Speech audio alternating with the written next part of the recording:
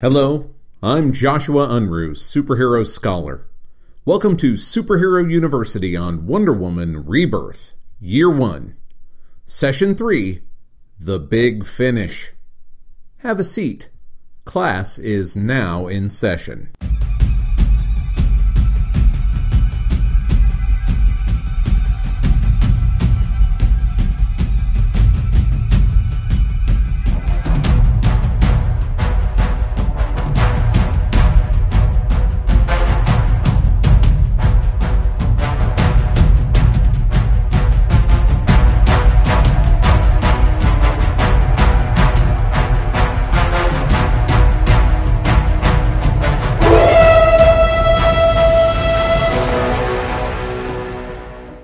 Welcome back, everyone, for Session 3 of Superhero University on Wonder Woman Rebirth, Year 1. It's been quite a ride. I really appreciate all of you that have come along with me on it and have done a deep dive with me into this story. It has been kind of hit and miss, I think, as a piece of fiction. As much as I enjoyed some of the setup at the beginning, there's a little saggy weirdness in the middle. Then we had a little turn off to the cul-de-sac with Barbara Ann Minerva, PhD. So it's been interesting. So we're going to finish it out this time. I had been saying that we would do the next 2 issues, but what I meant to say was we were going to do the last 3. The final 2 issues really blended into one story chunk to me, and I kept saying the last 2 issues when it was really the last 3. And I apologize. I'm sorry for that confusion. But as I kind of joked in the chat with my patrons, it's also a thing I think these comics should apologize to me for. If I can forget how many issues you still have, that's kind of a problem. A little bit of cleanup from the last session, which does involve Barbara Ann Minerva, who from this moment on we will refer to as BAM. Not just because it's easier to say, but because it's fun to say. I had some issues in the last chapter with Bam's skepticism, that she's the one who just can't believe Diana was visited by the gods. If my patrons joining me in the chat during the week are any indication, I'm not alone. There were some comparisons between Bam and Scully on early X-Files, which I thought was really interesting, because the thing that fascinates me about Scully is that she's always so close to whatever the weird thing is going on, but not close enough that you can blame her for not believing. And to be fair, she comes into the thing as a medical doctor and is sort of hired to be the professional skeptic to Mulder's professional believer. And so in that respect, I'm prepared to cut Scully a lot more slack than I am Bam. My point being, Bam has spent her entire professional life trying to prove that a myth is real.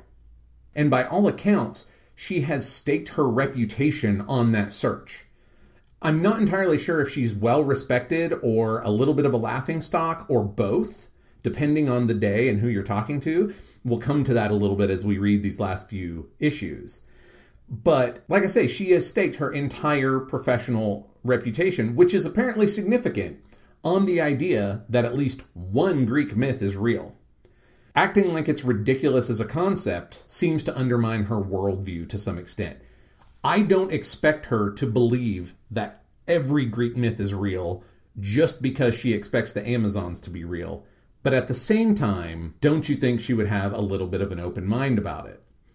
Whereas Etta Candy, who is a professional in military intelligence, who relies on facts and figures and data and things like that, she makes more sense as the hardcore skeptic. I would have liked to have heard her say, not a chance, and have Bam saying, well, maybe, because then it puts Steve in a place where, as we'll see in these issues, he can be the one who believes because he saw Themyscira and he has had a personal connection with Diana.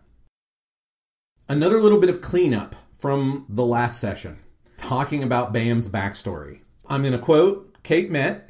Kate has some vague ideas about what Bam's backstory might be telling us about the Amazons, and I want to throw them out there so that we can chat about them as we go. So Kate asks, is Themyscira perhaps some kind of afterlife? I mean, we do know straight from, I think her name was Kazuya, straight from Kazuya's lips, that Kazuya, at the very least, is not a survivor. is someone who died when a man forced himself on her and she said no. She was apparently murdered. So she is someone that has been dead and is now alive again on Themyscira. So is Themyscira kind of an afterlife? Is that why Bam didn't find anybody on the island? Because they're only sort of there physically. Are they not entirely there in this reality as we know it? And I am very possibly asking questions that Kate did not mean to ask. But when she says, is Themyscira some kind of afterlife?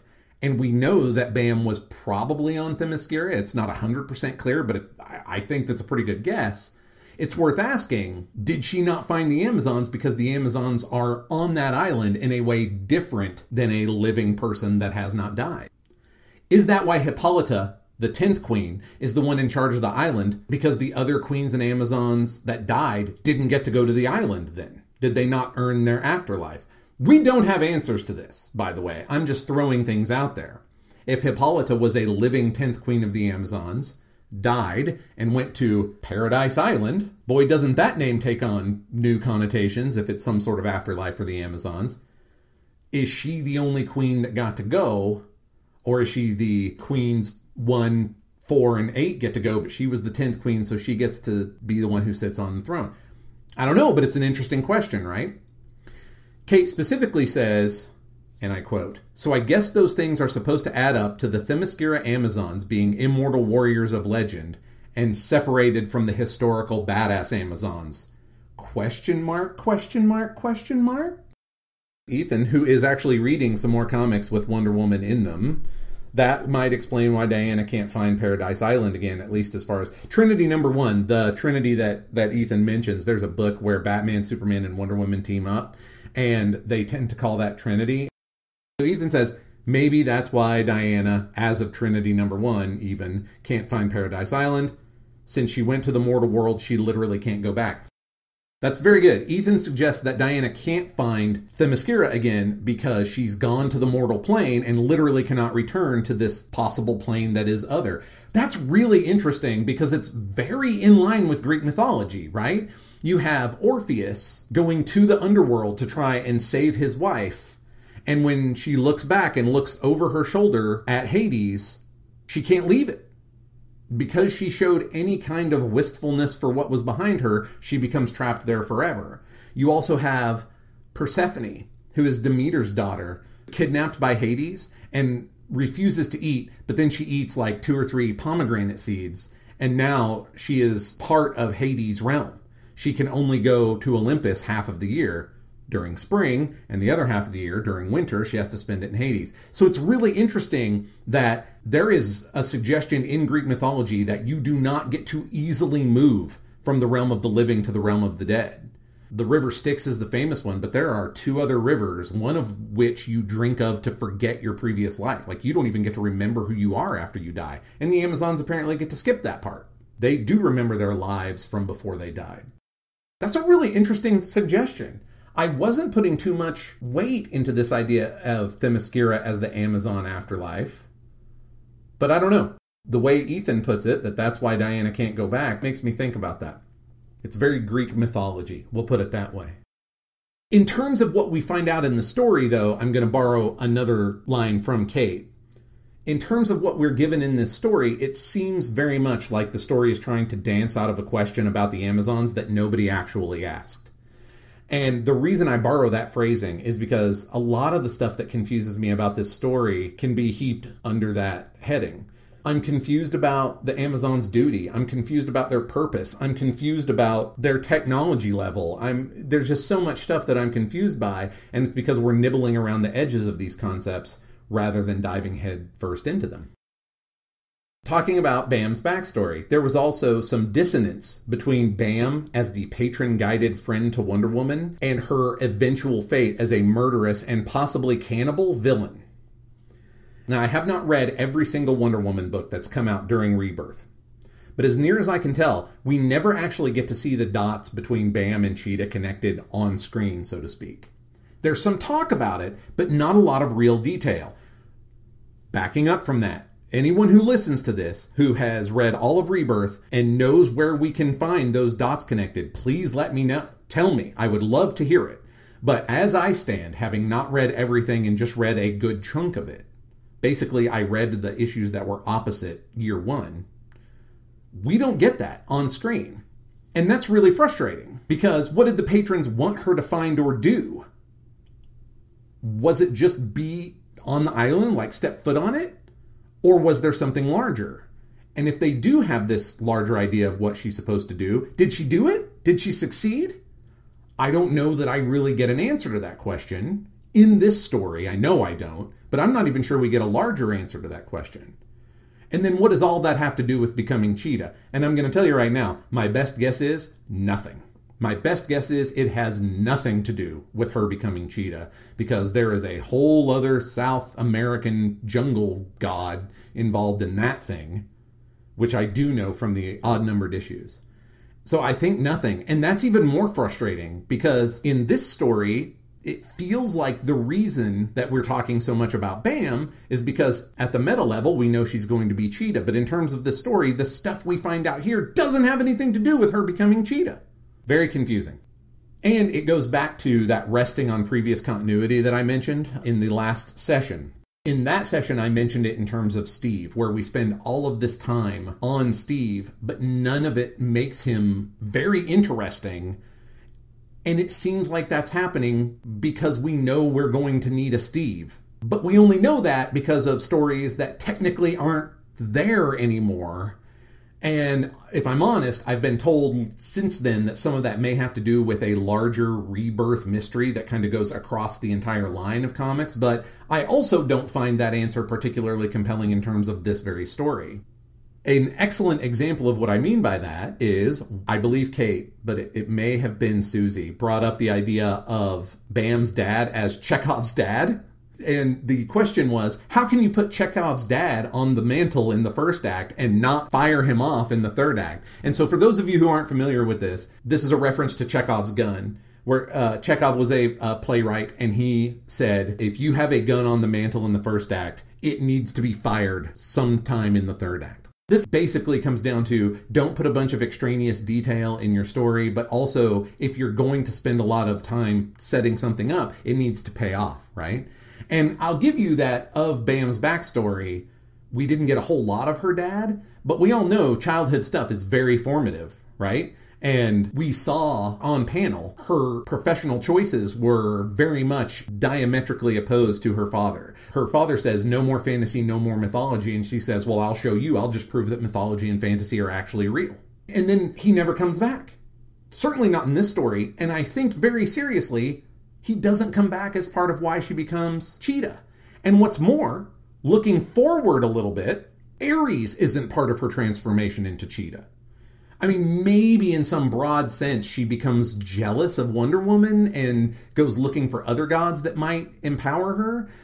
But that's not Ares, and it's not her dad, and it's not really Diana or Themyscira or any of the stuff that goes on in this story. So why did we spend so much time on her? Well, it's because she's going to be Cheetah. But by the way, none of the stuff we find out has to do with her being Cheetah. I don't like harshing other writers, but it's lazy. It just feels lazy.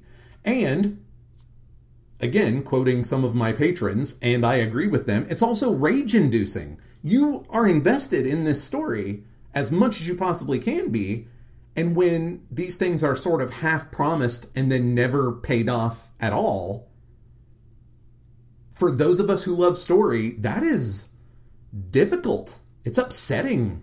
It's not the way that I want these things to work. And I think it's not the way that at least the folks who are showing up for the live portion of these seminars want it to work. However, those of you who are coming to this and listening after the fact, by all means, talk to me on Twitter, hashtag it SHUWonder, so that everybody who is a patron or who shows up for the videos or who might take an interest later can come into the conversation. But I got to tell you, those of us that are here on the upfront find that all very confusing and upsetting, and I would love to hear an opposing viewpoint on that.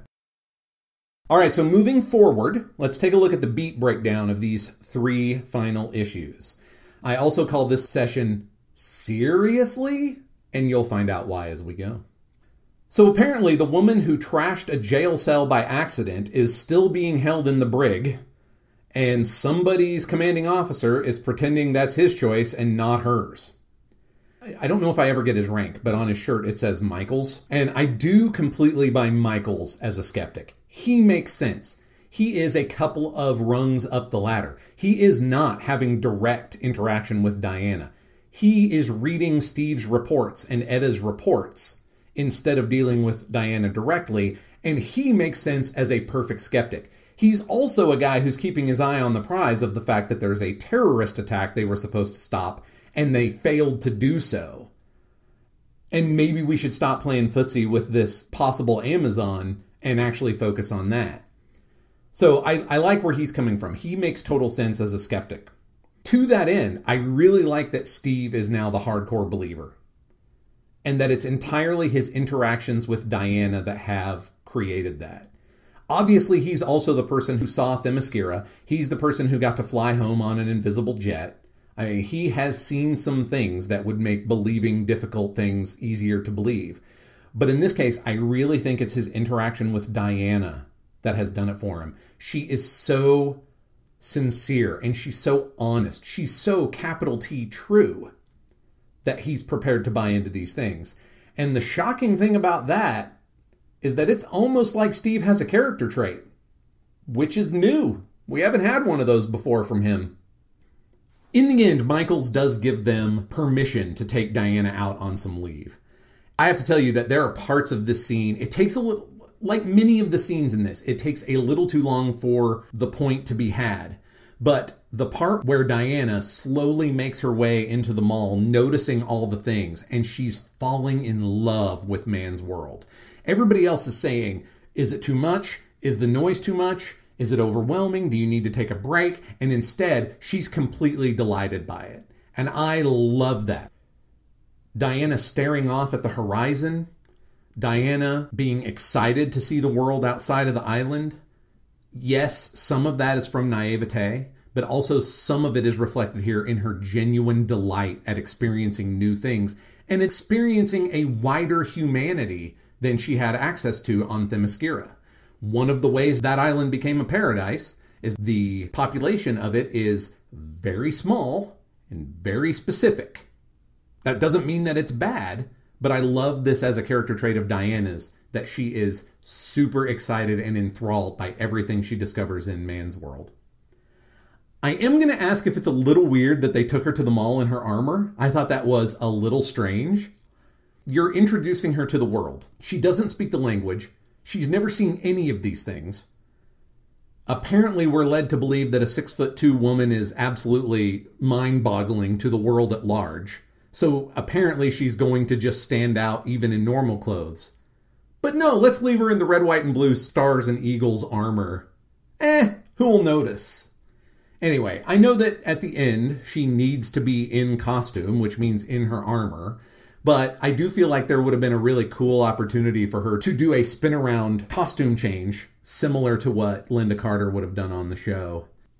Another relatively subtle thing that I liked, in addition to Diana's delight, because again, she is delighted with man's world. But in addition to her delight, she is also starting to notice some of the problems with how women are depicted in man's world. She's noticing shoes that might be very uncomfortable to wear. She's noticing advertising that is a lot of very scantily clad women, where their faces and heads are cut off, which I think is a big important deal of the things that she notices. They are bodies with no faces of women. If I think about this from a world building perspective, I'm not sure that these are actually things she would notice as wrong or troubling, seeing as how she comes from a culture that probably thinks about sex and nudity completely differently. Like we talked a little bit about that in the previous session. Odds are Amazons don't think about nude female forms and the sex that you might have with them in remotely the same ways that an American mall goer would.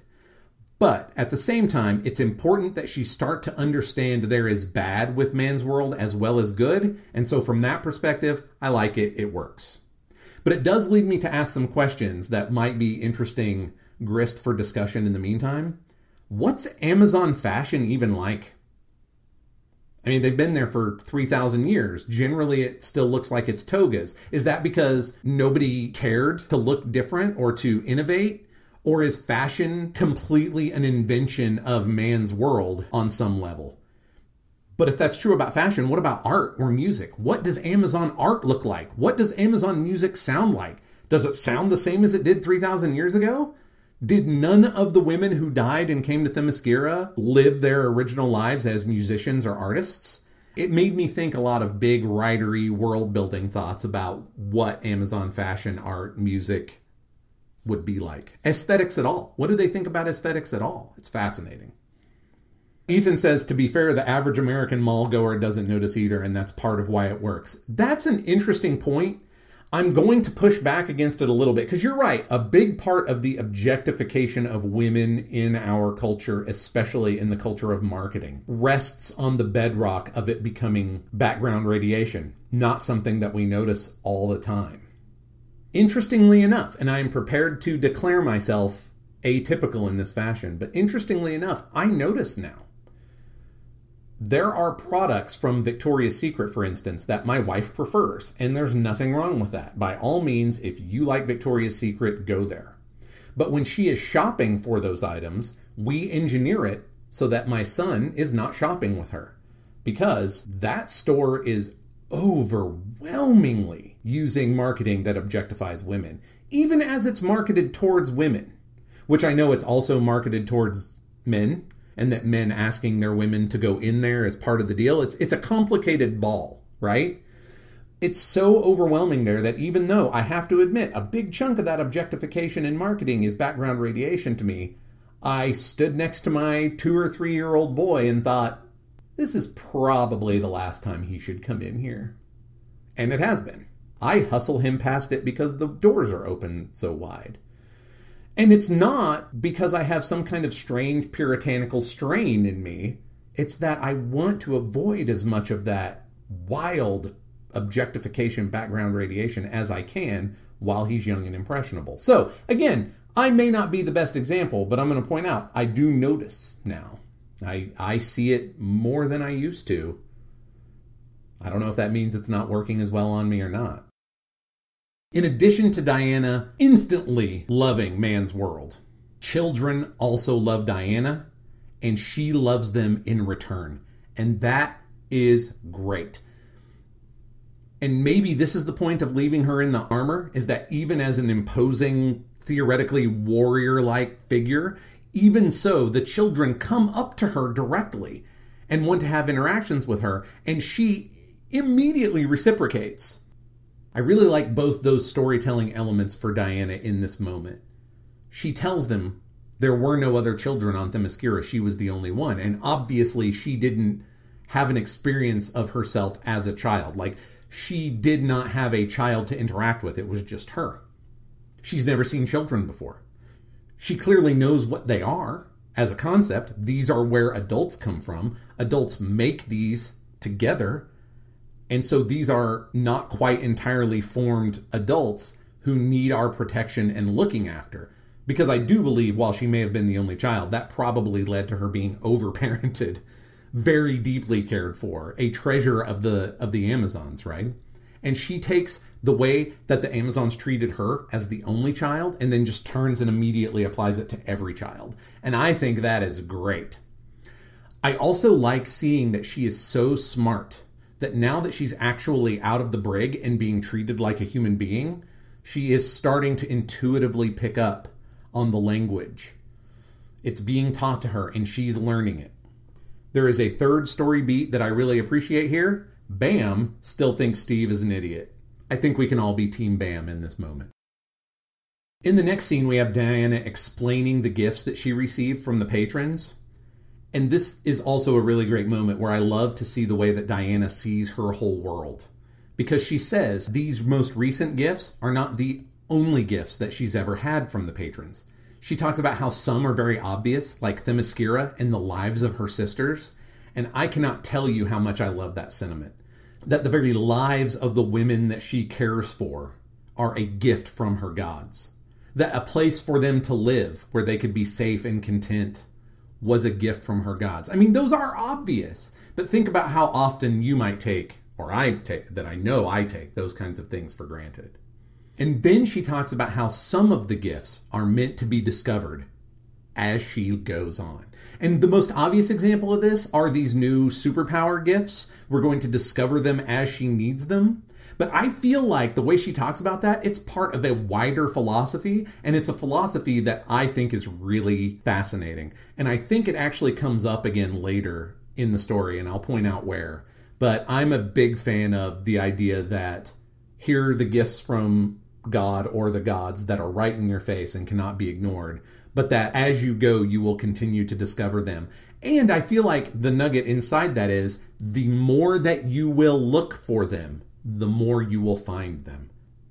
I gotta tell you guys, that's the kind of unexpected philosophy that I like to have snuck in on me from superhero comics. Ethan says, heroes loving or being loved by children is a DC thing as compared to other companies. Kids on Batman the Animated Series are never scared of Batman. They know what he's for. Of course the kids love Wonder Woman. I don't disagree with you. And I'm actually going to point out the Batman the Animated Series podcast that is in the works right now as we speak. We just watched an episode where there was a child who was afraid of Batman, but it was the mayor's son, and you can bet that in the mayor's household, he never heard anything good about Batman even once. And by the end of it, he and Batman are cool. So I agree with you. And Kate says that kids can smell heroes and fear.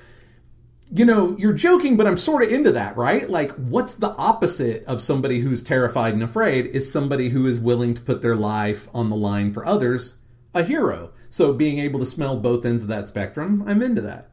Another book that we might look at for a superhero university would be New Frontier. And one of the things that I really like about New Frontier is that the writer-artist of that makes it a point that Batman lightens his costume up after he gets a Robin because he realized he needed to stop terrifying the children quite so much. And that's pretty cool.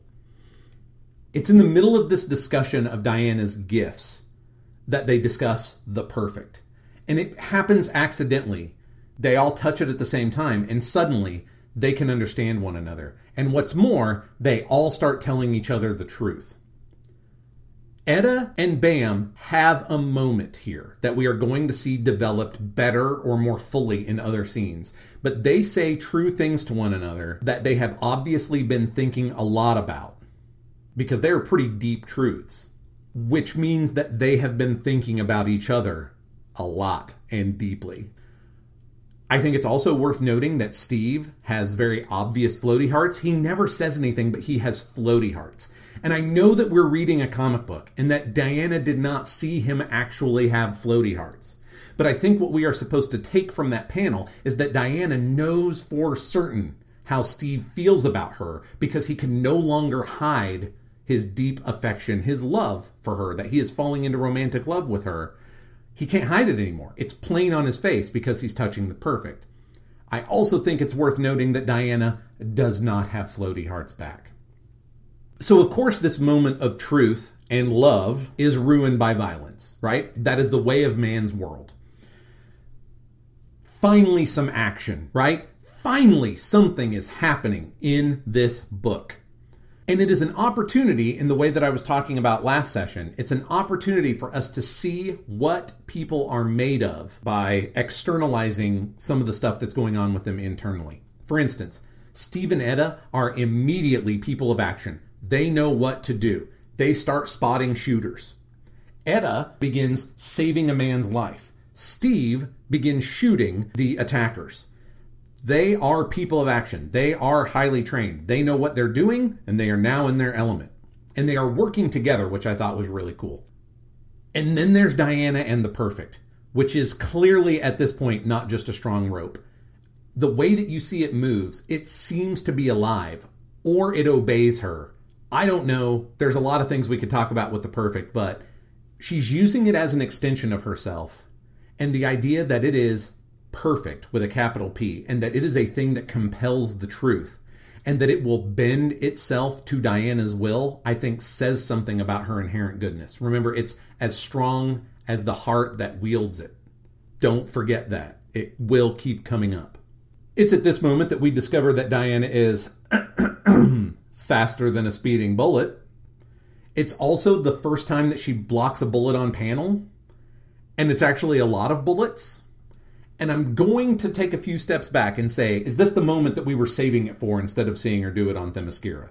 If it is, I get that compulsion, but I also wish they hadn't done it that way.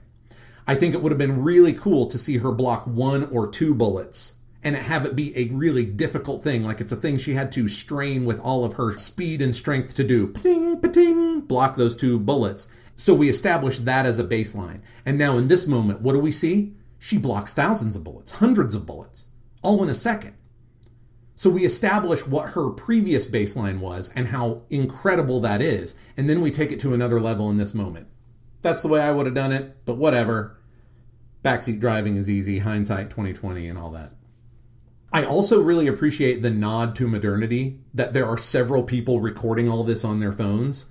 Let's be honest, we know that this is the case. We know that a lot of our news comes from people who stop running away from the thing and to film it with their phones or whatever. We know that that's a thing. Now, I'd like to believe that these are smart people who threw themselves behind mailboxes or planters or something that would stop the gunfire, but then they stopped and they recorded it. And I really like that. That's the modern world we live in. And I like that so much more than when you spend a lot of time pretending that people aren't walking around with awesome cameras that are connected to the internet stuck in their pocket. I like it. Let's do that thing. And let me just say that that page of people recording her doing all of these heroic things is the first of many fantastic hero pages for Diana. And I really, really love this page. From there, Diana uses the perfect to make Steve a weapon. It's not only clever thinking, but it makes me laugh because, in a sense, isn't he already a blunt instrument? Oh, I think so. Coming back to Diana's naivete, I really like her question, why do they turn this into a battlefield? This was a place of commerce. It was a place of congregating. It was a place of food and drink and happiness and bright colors and noise, music. And now it is a place of carnage and the sounds of battle. And she's not angry. I mean, she is. She wants to put a stop to it. But more than anything, Diana's confused. And so here we are in an action scene, getting to see more of her character than I think we've seen in all the issues before this one. We also see some good quick thinking from Steve here. He sees the grenade. He grabs the perfect to make sure that Diana won't be confused, and then tells her to make sure the grenade does not explode. As a side note, I sort of wonder what word she heard in Amazon that would mean grenade. I'm just curious. It's not important to the story. I had these thoughts with Star Trek also with the Universal Translator computer. I'm always like, do they even have that concept? And this was one of those. But from there, we see 2 more of her gifts. We see both grace and invulnerability. She leaps from this high balcony, rolls into a crouch, as graceful as any dancer could be, and then covers the grenade with her hands. And whether that's strength or invulnerability, I'm not sure what we're supposed to take out of it. Maybe it's both. But she contains this destructive power of war with her hands. Pretty great moment. The battle is over. We have first responders. We get to see Etta is still being utterly competent, which I think is very good to see on the page. We see that Bam, who was not useful during the fight, is still as cool as ice. Did she flip out and run away? No, she did not. In fact, I'm not sure about this now, but I'm going to go back. I want to go back and look. Is it possible Bam was the one who was holding the phone and recording it? That may be an easy question to answer. I'm not going to go look now, but that is a thing I'm very curious about, and I will go back and look to see if she was the one who actually caught all of the action on her phone. It's a little bit out of character in some ways, but in other ways, it's incredibly in character for her as a person who is calm under fire and a scientist at heart. Then we get another great Diana hero page. We discover she has another gift. She is flying, and she's carrying Steve. And I have to be honest with you, I really wish that she were holding Steve in a matrimonial way. I don't know what else to call that, but it's that the way that a groom would carry a bride over the threshold, the way that Superman is usually carrying Lois Lane. I would have loved it if Diana were carrying him down like that. It's the little things that entertain me. Kay says the panel of her feet up swinging Steve is my favorite of the whole volume. Listen, It's pretty great. And for those of you who watched the little video that I had from The Brave and the Bold where Batman and Wonder Woman team up and Steve is just completely relying on her to do all the work, I'd like to see a Steve that's slightly more competent and useful than that, especially if he's going to be a military man. But let's be honest, he's the junior partner here, right? So the idea that he's useful, but only in so much as Diana can put him to work, I like it. Those are character things I can get behind. In addition to loving how cool Bam is under fire, I really like her snark here about the press. I don't think it's entirely earned, but it's conceivable that the press might be just as interested in the debut of a new superhero as they are interested in Diana's bra size, as Bam puts it. But at the same time, we want to keep bringing up these things that make man's world less than great. Not so that we can focus on the pessimistic side, but so that we can keep in mind the contrast between our better selves and our worse selves. And that ends that issue. We move into the next issue where they are discussing the seer symbol. Diana has seen the symbol. Bam has seen the symbol. And now we know this is the symbol of seer. I have kind of a half-joking bullet point here where I say if only we had had a reason to give a damn about seer before now, and I guess we kind of have. But remember I talked in the last session about how laying some of these seeds in the earlier parts, hearing Steve's briefing on his mission and things like that, would have given us a place where these people finally understanding that they're all on the same page about something would have been a lot more interesting. That's where we're at. And the next chapter opens with a bit of a news recap. I like that Bam is famous enough to be mentioned along with her theories on the evening news. I love that. This is the part that makes me unsure of whether she is well respected or if she is a laughingstock or a little bit of both. Because they mention her by name as though the viewers are going to know her, or at least some of them are going to know her. They mention her theories and how controversial they are. I just like a place where newscasters are like, oh yeah, well that's obviously Barbara Ann Minerva. We recognize her on the video and everyone knows her work. I might be a little enamored with the idea of a Bam book, but here we are. Bam reacts to the evening news by exclaiming, "Suffering Sappho." This is kind of a clever moment for me as comic book fan. For those of you who may not know, Suffering Sappho is one of Wonder Woman's old school fake swears. All the superheroes have fake swears. All the best superheroes have fake swears, all right? Green Lantern used to say, "Great guns," and Superman would say, "Great Krypton." There were all kinds of things like that. Lobo calls people bastich, which is barely not a swear, right? So the fact that they work one of Wonder Woman's old school fake swears into this, and that it's Bam who does it, I kind of love it. This is also a place that we find out Sappho was a poet. So let me give you a little bit of background if you don't know. Sappho was a poet who lived on the island of Lesbos. This is where we get the term lesbian from, is that island. And sapphic love, another word for women who romantically or sexually are interested in women, is taken directly from Sappho's name. This is because Sappho's poems were mainly about love and women, and often at the same time. The fact that Wonder Woman back in the day used to say "Suffering Sappho," that's never been an accident, okay? Because Sappho is often equated with lesbianism or with romantic love between women, it can be used as a code word or a code phrase. A little less now in modern times, but it has been before. It's not a mistake that Etta and Bam are having a moment over their shared recognition of Sappho. In fact, you could note the blushing cheeks on Etta in the last panel of that page. Now, moving on though, this is when I realized that Victor was the dead guy with the seer tree on his chest. The man who stole her phone and who then was, I guess, trying to find the Amazons before she did. This will become a thing that makes sense, but it isn't right now. It's just more details. And we're kind of in the third act of this thing, and this is when I would like details to start falling into place. And you guys did catch me on missing some things in the previous issue, and I admitted that that might have been because I was a little bit bored by the previous issue. But this is the first time that I realized that Victor was that guy, that it was the same person that stole her phone that she was looking at that had the seer brand on his chest. That's really useful and interesting, and it's a thing that I wish we'd either noticed then or had been made more explicit. It's also at this point that Bam describes what happened to that dig site as an act of God.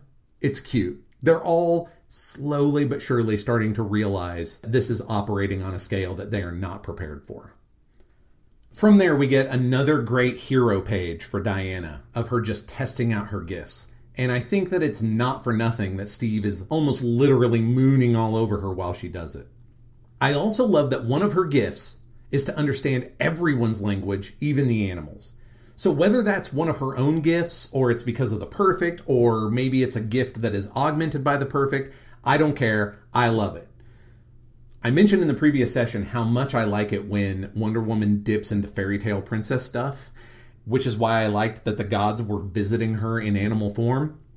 This is a place where I feel like that really comes through. Now it's not just gods as animals. She's having conversation with hawks and with lizards. And let's be honest, the conversation she's having with the lizard is adorable. Sticking her tongue out at it, it's amazing. We then have a little character moment between Steve and Diana where Steve inadvertently puts his foot in his mouth about going home. Steve instantly assumes that Diana can't go home because she brought him home, which is in a way technically true. I feel like that's a very self-centered way to look at it, as though the world revolves around Steve. But I love Diana's response, and I'm going to clean up her pigeon English a little bit because I want it to come through with strength. Don't feel guilty. I didn't do it for you. I did it because it must be done. Now, she also did it for him. Diana feels for everyone. Compassion is one of her superpowers. She did do it for Steve. But in this moment, what he needs to hear is that she also did it for everybody else, and to put that emphasis on it. This is the first time that Steve ever shuts up, and that's pretty great. He asks about Hippolyta, and that's pretty great. And then he asks about a significant other, and really? Seriously?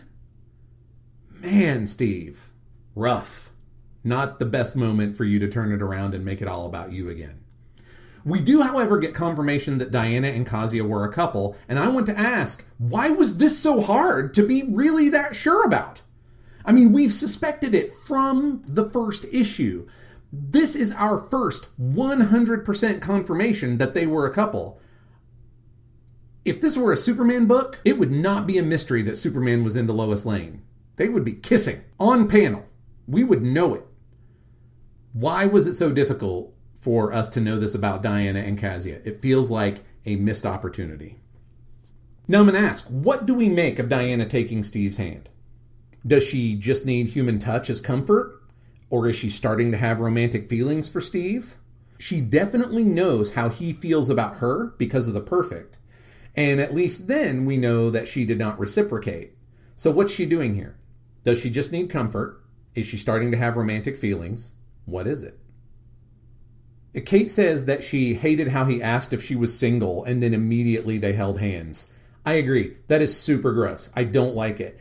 Whether the story means to or not, that actually takes Steve down a couple of pegs. They've gone a long way towards showing him to be strong, but able to be in touch with his emotions, to be competent, but also not have a problem being the junior partner with Wonder Woman. But the fact that they are having an actual moment where Diana is confiding in him that she can never go home, and that this clearly makes her very sad. She's happy to do it. It's her duty, and she is proud to do it. But it clearly makes her very sad. And he turns it into an opportunity to see if she's available. Not your best moment, Steve Trevor. It's why, for me, I read the hand-holding as Diana being extremely lonely in that moment and needing human contact that is not romantic at all.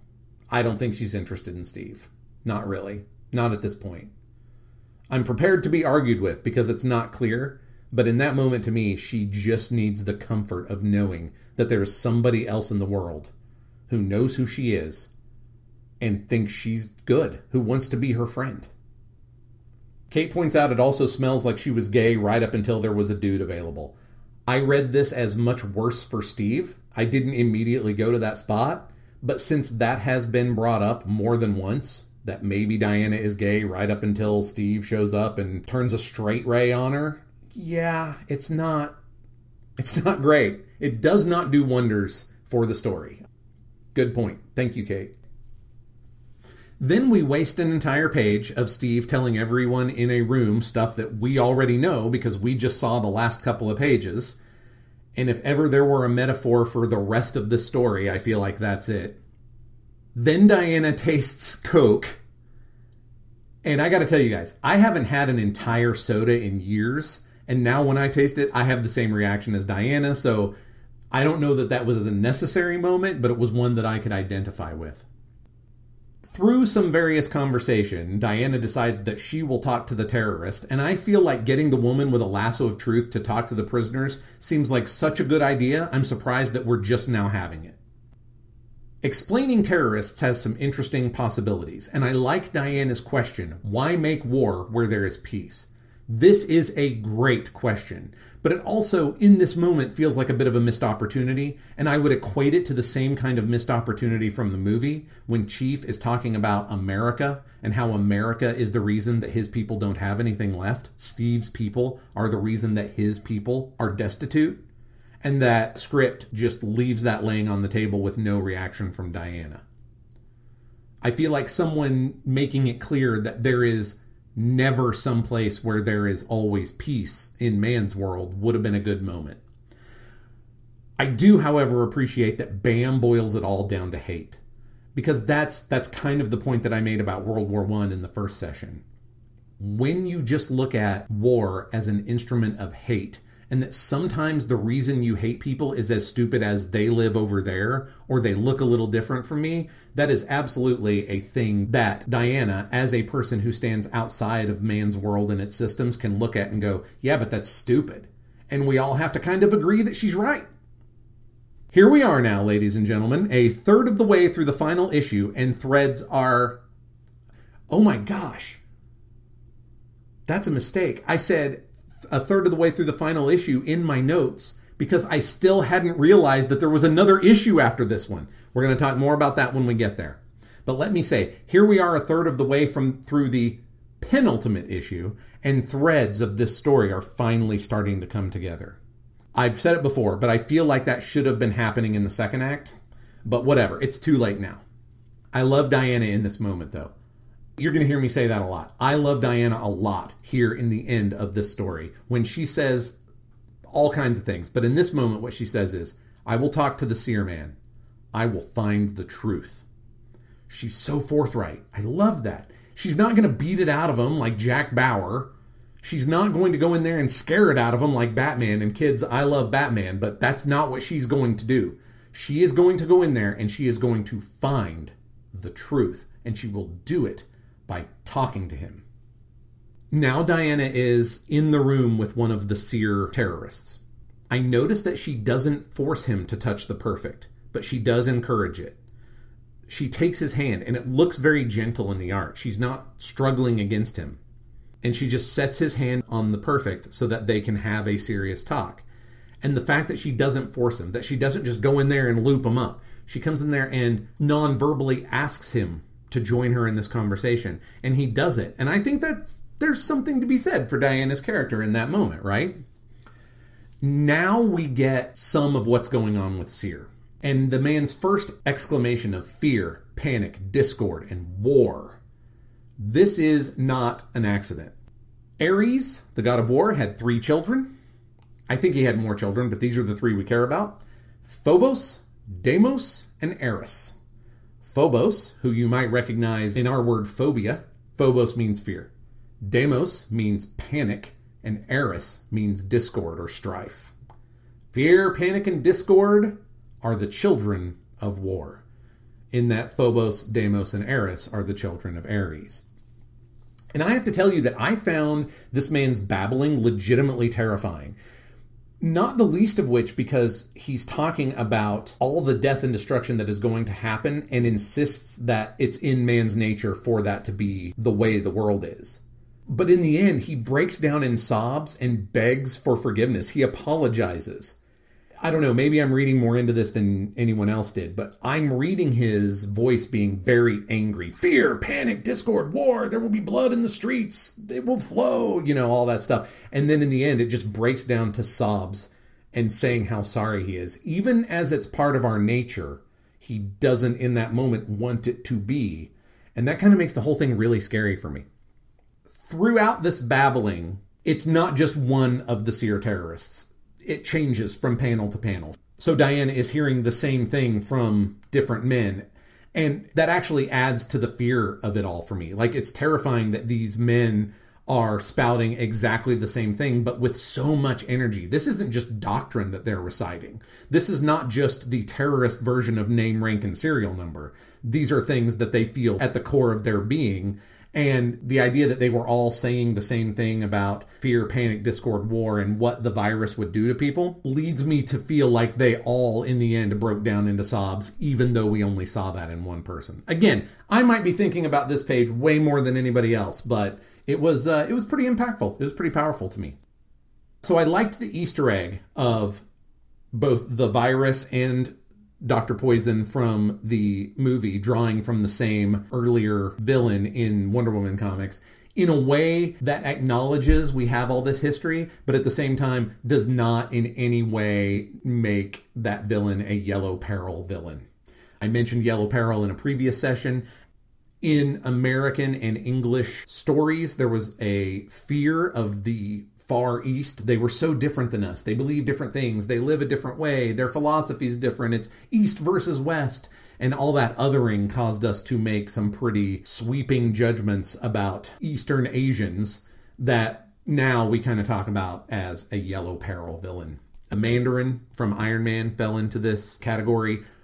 Ra's al Ghul nods towards it while also taking steps away from it. Like, he's a very pulp-flavored villain in that way.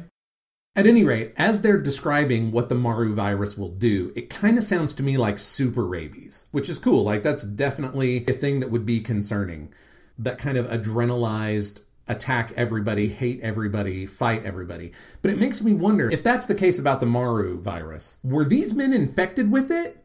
And if they were, how come they weren't constantly attacking the guards until somebody had to stop them with a gun or knock them out or sedate them? Or why weren't they beating themselves against the wall until they died? I mean, it's not a pretty question, but I feel like it's a good question. Maybe those men were not meant to have been infected with the Maru virus as far as the story is concerned. I was a little unclear on that. And at any rate, the idea that the Maru virus will be delivered upon multiple vectors, you can breathe it, you can eat it, you can drink it, and it will happen in multiple population centers. That is an easy delivery to get a massive body count. It is a good escalation of the situation. It's kind of an escalation from 0 to 60 because we didn't know any of this and apparently other characters in the story did, but it definitely makes it a worldwide problem that a Wonder Woman could solve, right? Etta starts talking about Steve's plane going down and failing the mission that they were going to use to blow up the factory making the Maru virus, and says, "It seems like the fates have been against us." I thought that was a really interesting line because I can understand from her perspective why she would say that. But from another perspective, have the fates actually been for them all this time? Making Steve's plane crash brought the only person to you who could stand against Ares. So are the fates against you? Or are the fates just working in a roundabout way to be for you? Which, again, sounds very much like the fates of Greek mythology. Interesting question about whether the fates are for them or against them aside. This is when they really get serious about the seer group and what they are and what they want. And now is the time when I'm going to take a moment to have a conversation that we had some in chat about how terrible that name is. Seer is just not as clever as the story wants it to be. And Bam figuring out that Seer is an anagram for Ares is some straight up Batman 66 free association style crime solving that borders on aphasia. And are any of us surprised at this point? Who didn't know that Ares was going to wind up being behind all this, right? We had a gate to what we don't know, but it attacked Diana. And Hippolyta tied that directly to Ares. And we're talking about a guy who just named Ares and all his kids in English. Who didn't know Ares was going to be behind this? Even those of you new to the scene, at least thanks to the movie, knew that Ares was probably the guy. And I'm going to, again, nod towards Kate and say, name the group Mars. Or even Arms, if you have to do an anagram. it at least makes more sense for a terrorist group that's dedicated to literal war to name yourself after weapons. That also happens to be an anagram for the name of the god of war that Diana would not immediately recognize. Nevertheless, Bam pointing this out to Diana allows her to figure it out that Ares is behind all of this exactly at the moment that Ares shows up.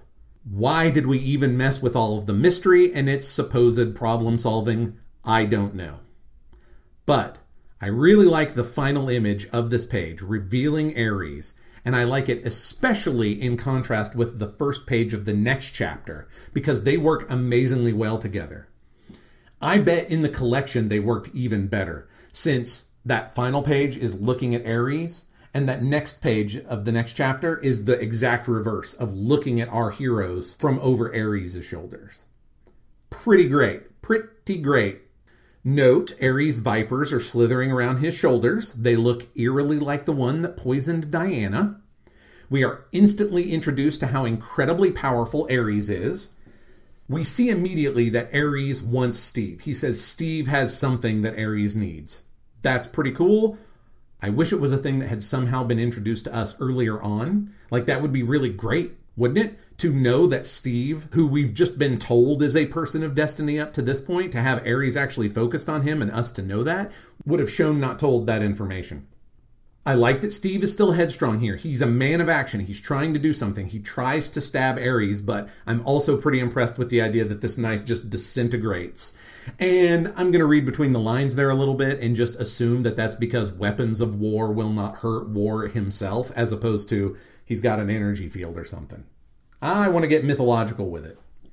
So even though Steve has something Ares wants, Wonder Woman will not be stopped. I want to point out, suddenly all of Wonder Woman's dialogue with Ares is filled with these, thines, and thous. But we're also back to that font that shows that she's speaking in Amazonian. Right away, she is showing respect for Ares. He is not one of her patrons, but he is a contemporary of her patrons and is therefore deserving of her respect. As a side note, I really like the bits about Bam translating what they're saying in their conversation on the fly and how it's a little bit different. It's not necessary, but it really entertains me and again shows that Bam is cool as ice and literally the smartest person in the room. Also, thanks to Kate, this is an opportunity to point out that Steve has lost his shirt. Again. And I don't think he's ever going to get one back, or at least not for a really long time. We are going to, at the end of this, discuss some of the female gaze and whether this book actually came through on it or not. We'll talk more about that as we go, but we're in the thick of action and I don't want to get distracted right now. Thinking about the stuff that I love about superheroes, externalizing that internal problem. Diana literally tries to talk it out with War. She even supplicates herself to him.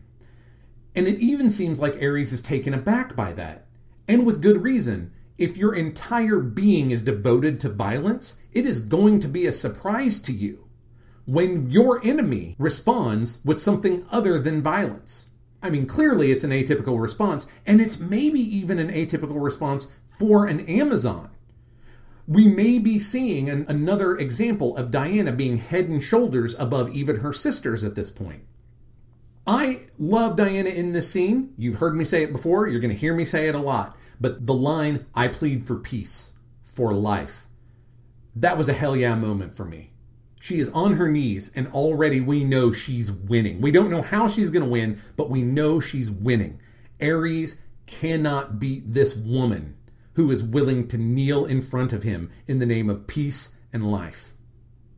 Ethan asks, where the hell is that trying to talk it out with War is actually a great moment. It's a great moment and it's a great character beat. And where is that kind of awareness in the rest of the book? I agree. Again, we'll come to it, so we'll talk about it a lot. But there are some amazing moments here at the end. And I'm not sure that they are entirely earned, but they could have been. And I know that they're great moments because even though they weren't earned, I am still in for them, right? So it turns out the thing that Ares is after is the location of his daughters, the location of Themyscira. Now my question here, is that what the Seer group was about from the beginning, or are they two separate things? Was Ares behind the seer group just trying to create strife and chaos and death because that's what Ares does? And it just so happened that the fates or the patrons or whatever brought Diana from the island to face him? Or was Ares' focus always on finding Themyscira, and he was creating and backing the seer group to create a space where an Amazon would be brought to him and he could use her to find the island? It's a little unclear.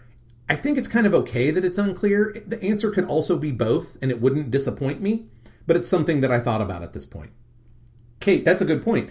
They're soldiers up there, right? And she's not doing the thing that soldiers would do, and yet no one who is watching this situation thinks that Wonder Woman is giving up or whatever. They don't know what she's doing, but they know why she's doing it, and they have faith in her ability to get the job done. This is also the moment when everyone watching is starting to understand the scale of things. The period on that sentence is Bam herself realizing that they are in the literal presence of actual gods of myth. She sees it. She sees the owl. She sees the stag. She realizes we are in the presence of gods. This is big. It was already big, right? The world is literally in danger from the Maru virus, from the seer group. But friends, it just got bigger because gods are involved. And she's not wrong. That's definitely a way to ratchet up the scale.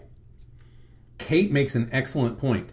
Kate says, I don't think Ares' job of destroying the earth with war could be complete without crushing the Amazons. That is excellent. And Ethan asks, does he really win if there's this enclave of peace and understanding that survives? These are good questions. I really like that. It makes the both answer of that he is both trying to destroy the world and draw out the Amazons very satisfying. I'm very satisfied by that answer. That's fantastic. Good call. Now, it's in this moment that Diana seems as though she is willing to give Ares the information that he needs. So she says, if it is mine to grant, great god of war, that knowledge is thine. And that's why I say it seems as though she's willing to give, because she knows that she left Themyscira behind forever. And so there's a certain part of her, again, we are dealing with a Diana that is very smart, a woman who has been gifted by Athena just as much as any other god or goddess. This is a woman who is thinking in terms of strategy. She is thinking multiple moves ahead. And there has to be a part of her that knows if she left Themyscira behind forever and cannot return to it, part of her curse must be that she cannot remember its physical location. Now, we've brought up the idea that perhaps there is no physical location for her to remember in the way that she means it or that Ares means it, but nevertheless, she's looking ahead to that. That's what she thinks. So she seems to give in to Ares, and then she suffers on our behalf. When Ares is trying to take the information from her, it hurts. It is not a good time for Diana. And when he fails to come to that information, he's very angry. This is the moment that I talked about earlier where I think that the Amazon philosophy of some of the gifts are meant to be found along the way. This is a moment where Diana realizes that losing her memory of her home's location, the thing she had been thinking of as a curse, that she could never return home, is also a gift of the gods. And she just discovered it. Ares goes on to talk a few things, and he does have a point about Diana's chosen friends, in my opinion. They are warriors. They are soldiers. They are people who have made war their business, and that's who she calls friends. And then he makes the point that the world is his. He has taken it, at which point we have another amazing Diana moment. Then from you, we will take it back. It's another opportunity to love Diana. She is a consummate guardian and protector and never stops being the most badass person in the scene. Diana battles Ares with the clear assistance of the animal avatars for Athena and Artemis, and I don't think that those two being the ones who take direct action in the fight are an accident. Athena, the goddess of war and heroic glory, her aspect of war is much more the strategy and planning, and Artemis, who is the virgin goddess of the hunt. I don't think it's an accident that those two are the ones involved. And then we discover that even Ares can be bound by the perfect. And then Diana finally defeats him. But she defeats him not by killing him or destroying him, but because he so cannot stand to be bound that he discorporates. He stops being that physical form, and he bursts into ravens, snakes, and dogs. It's very important from a mythological aspect that he bursts into those animals. The dogs, as in let loose the dogs of war, are straight out of mythology. In fact, a lot of times Phobos and Deimos are depicted as dogs. Ares is often depicted with war dogs, hounds of war, in his entourage. When he is depicted, he often has them alongside him. Usually, for Greek perspective, he would be shown with vultures, but ravens are a much more European choice, and we are, of course, an Euro-American reading audience. So bursting into ravens, those are battlefield birds. They come after the battle to peck at the dead bodies. So they are often birds of war. This is why Odin, for instance, has ravens as his familiars. So it would have been more accurate mythologically to have them be vultures, but we're going with imagery at this point, right? Which is important to point out because the snakes make no sense whatsoever as far as mythology was concerned. Ares was not equated with snakes. However, we're hearkening back to that dead tree, viper in the garden of paradise biblical imagery, so it makes sense. Kate points out something that I missed in that picture with the animals. All of those animals are also surrounded by a swarm of flies, which of course are pestilence that comes after a battle. Also not mythological in terms of Greece, but makes a lot of sense to us as imagery of war and death. As soon as the battle is over, Diana is thankful and humble. And again, we see her character in these moments of action. She says to the goddesses, if I won here today, it's because of you. I mean, she did the most of the work, but she also recognizes, if you don't do it with me, I couldn't have done it. Now that Diana has defeated Ares, they get the Maru virus plan via an almost literal deus ex machina. Athena, in the form of an owl, gives it to them on a smartphone. That's really great. So for those of you who don't know, deus ex machina means God in the machine or God in the apparatus, and it originates in Greek theater. There was a trope, I guess you would say, in Greek tragedy where the human beings the players were human beings who got themselves in as much trouble as they possibly could. It was the worst possible situation that human beings could get themselves into. And then at the end of the play, when everyone realized there was no way that they could fix this, the actors that played the gods would descend from on high in a rope and pulley system. They would be standing on a platform that would be lowered onto the stage so that the gods would show up and say, silly mortals, this is how you fix it. And then the gods would put everything to right, or as close to right as they were going to. And because this was a trope that kept happening and the gods were literally delivered by an apparatus, the term deus ex machina comes to play. I agree with Ethan. When there are actual gods on the scene, I do not have nearly the problem with deus ex machina as I normally would. And the idea that Athena, who is wise and who makes battle plans, is the one who gives it to them, I am also perfectly fine with. If I'm honest, I'm also perfectly fine with the fact that Steve is the one who states the obvious of, there is an owl on my shoulder, using my phone. It's fantastic. And suddenly, because we have this plan, we know that the threat was even larger than we knew. We're not talking about a handful of huge metropolitan areas being hit by this Maru virus. We're talking about every single huge metropolitan area in the world, including the UN. So we're going to get the leadership also. So now that the threat is even larger than we expected, how are we to deal with it? Michaels says, get me General Simone, which is another fun little Easter egg. I mentioned there was a doctor in the previous session who was Dr. Perez, one of the previous architects of Wonder Woman's world. This General Simone references Gail Simone, another beloved Wonder Woman writer, and one I quoted at the beginning of session 1. She's the one who says, if you got to stop an asteroid, you send Superman. If you got to solve a mystery, you call Batman. But if you need to stop a war, you call Wonder Woman. It's only right that General Simone be the one who is called at this moment. So the problem of the attack is too big, and they don't have time to stop it. I'm a little confused by this because then it appears that they do stop it by Diana flying around with a shirtless Steve to tell everybody to do something with the gas. The reason that this confuses me is if it was that easy, why can't it just be done with a phone call? Like, I know Wonder Woman is great, but she's only had one public appearance. Not everybody in the world knows who Wonder Woman is. And Steve is important as a member of a SEAL team and is privy to a bunch of intelligence, but his rank is not so high. He should be able to go to all of these cities all around the world and tell them what to do. If the presence of Wonder Woman and Steve Trevor flying to these places, I don't know how fast she flies, but if it's fast enough to get to all these places quicker than a phone call, Steve is dead. So I like that only Wonder Woman with the help of Steve can solve the problem, but I don't feel like it's presented in a way that makes it understandable why they couldn't just pick up the phone and call everybody. However, we end at the United Nations, and I love that it's Diana who figures out from Ares' clues that the gas is going to be let loose at a school. One of the reasons I like this is because it shows Diana's cleverness again, that she is smart, that she is on task and can put disparate pieces together into a new whole. But the other thing that I like is Ares was boasting.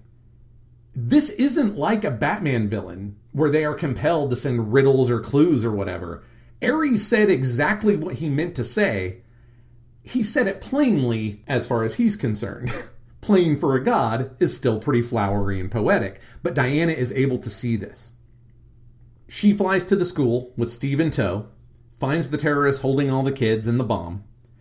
I don't love that it's a ricochet off of Diana's vambrace that hits the tanks. I don't like that she is the one who, even inadvertently, creates the more dangerous situation. It feels like it undermines her somewhat.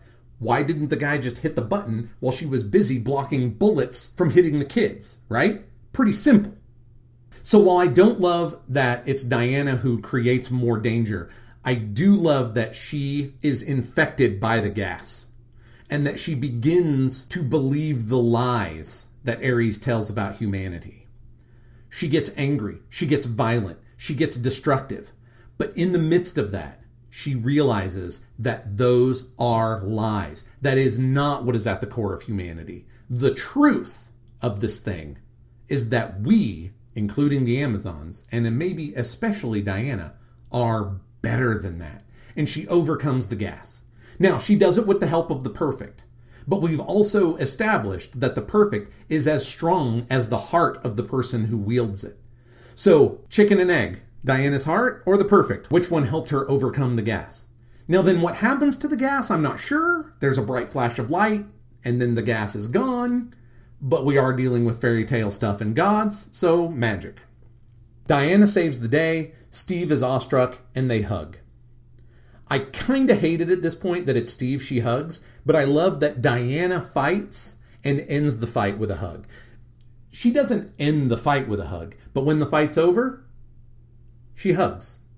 I can't imagine Batman doing that. I can't even imagine Superman doing that. That's a Wonder Woman thing, and I love it.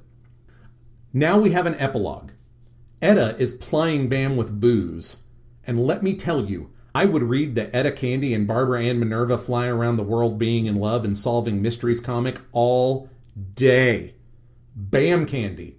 DC, hire me. I will write it. It will be great. We will all be happy. Trust me. I like that in the scene, Diana is not wearing her armor. She's wearing civilian clothes, and she looks adorable. Steve shows up with newspapers that have given Diana her superhero name. So now she's Wonder Woman, which is great. But I also have to ask, why? She did say, I wonder a lot before realizing that it was a school being attacked. Did the media overhear her saying that, Steve, I wonder, before flying off? Her name is such a big deal that you think you'd build a bigger moment for it. I love the moment when Lois says, this Kryptonian symbol looks like an S. Let's call him Superman, right? I love the moment that somebody screams, oh no, it's the Bat, and suddenly Batman has a name. It's cool that all of these newspapers have agreed to call her Wonder Woman inexplicably. I think that detail being unexplained is good. But why Wonder Woman? Just a question I wish I had a better answer for. And that's the end. That is the end of Wonder Woman Rebirth Year 1. I leave you with a few story questions that you are welcome to join us on Twitter, #SHUWonder. Or, if you'd like to become one of my patrons and have a much more robust conversation in our Discord chat, you're welcome to do it. But these are the things that I am left wondering. Let's talk about the female gaze for a moment. You get a lot of shirtless Steve at various points here at the end of the book. I am not the best person to gauge how well or how poorly they serviced the female gaze. My gut reaction is not very well. The fact that Kate has been in the chat making jokes about how Steve is shirtless again and again and then for a really long time tells me that at least one woman does not feel like she has been served. And I think in comparison to the movie, it's not great either. The movie made a big deal of shooting Steve in the way that the female love interest would be shot in any other movie. The camera looks down at him. The lighting is often very soft. He looks up and adoring at the viewpoint, which is usually Wonder Woman. The movie did a better job, in my opinion, of servicing the female gaze. However, maybe I'm wrong. What do you guys think? Another story question and concern. I think it's clear that this story wasted a lot of time and space at the beginning, and that the end suffers for it. There were a lot of ways that this could be done better, and a lot of those moments at the end could have been more earned. However, the thing I can definitely say is Diana looks amazing in the end. Wonder Woman looks amazing in the end. And some of those great moments that aren't earned as well as I'd like them to be still feel earned even with the wasted space at the beginning. So even in spite of a whole story that loose, the pages of her visiting with the gods, learning her gifts, saving people, standing up to Ares, overcoming the poison, all of the places that you want Wonder Woman to be luminous, she absolutely was. Even with the less than spectacular first and second acts. Do you all agree with that? Do you think that that space was wasted? Do you think that we could have tightened these threads better? That Chekhov's dad or Chekhov's Ares or Chekhov's terrorist group sat on the mantle and then left to gather dust until the last few pages? Do you think we could have used them better? Clearly I have an axe to grind there, and I'm doing it with those words. But I'm curious. Lastly, did you enjoy this enough to keep reading Wonder Woman comics? And I have that question for two different sets of people. For the people who are fans of superhero comics but have never read a Wonder Woman comic, does this make you want to dig in more to the character and see what she's doing? For those of you who came here with maybe only the movie or Linda Carter or even less, but you now read this book, does it make you want to read more of her adventures? And for those of you that are my patrons, I'll ask you those questions with the addition of, does it make you want to read more Wonder Woman comics to the point that we should look at them together? That's another conversation that I feel like we should take to Twitter and to Discord. And that's where I'll leave it. Thank you all very much for listening. It has been a pleasure to walk through this story with you.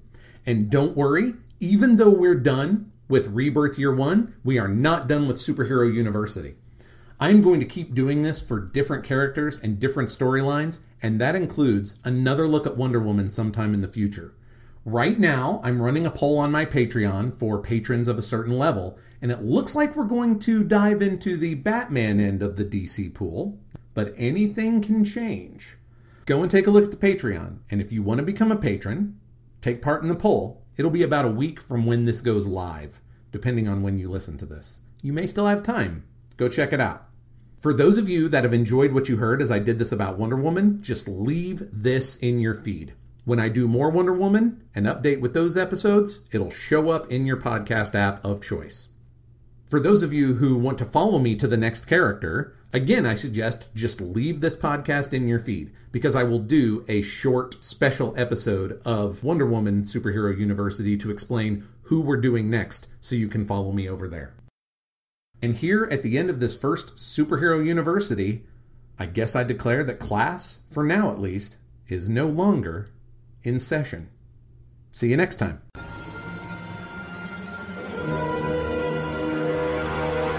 Superhero University is a Pulp Diction Productions program and is 100% supported by listeners like you. To find out how you can keep this and our other shows in production, check out patreon.com/pulpdictionproductions.